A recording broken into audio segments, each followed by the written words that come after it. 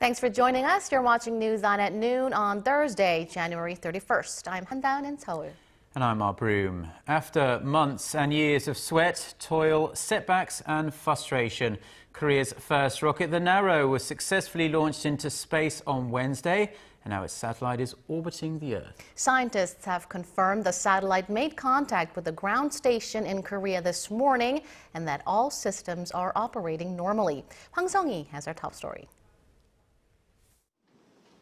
The success of Korea's first rocket launch was officially confirmed early Thursday morning when the satellite made its first contact with the country's ground station.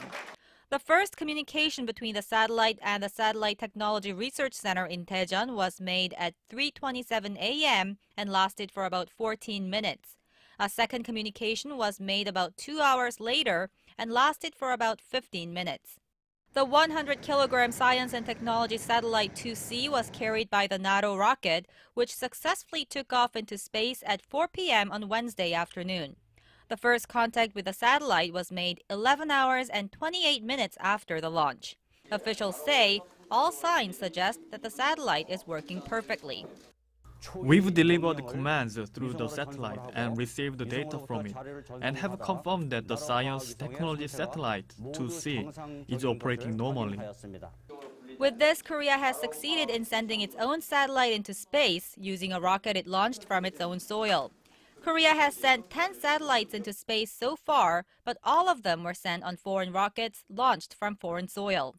The new satellite has a short operational lifespan of about a year, and it was partially designed to test the country's ability to send a satellite into space. It will make contact with the ground station in Korea between at least 3 and 5 times a day when it approaches the Korean peninsula. This also means Korea has officially become the 11th country to join the so-called Space Club. Korea now ranks alongside countries that have successfully launched homegrown rockets from their own soil, which include the United States, France, and Russia, as well as Asian powers like China, Japan, and India. Hwang Sung-hee, Arirang News, Kohung.